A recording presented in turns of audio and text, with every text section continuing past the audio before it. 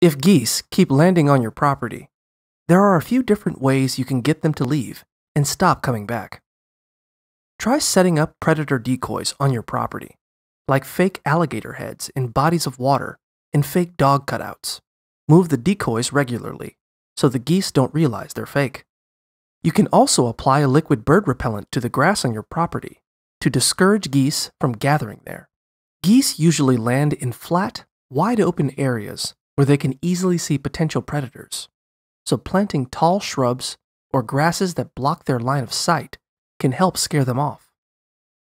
If you have any bodies of water on your property, closing them off with a fence or other barrier will make geese less likely to land near them. Chasing away geese or scaring them off with loud noises whenever you see them may eventually get them to leave for good. While all of these methods will help get rid of geese on your property, make sure you're not attempting to scare off geese that are nesting or raising young.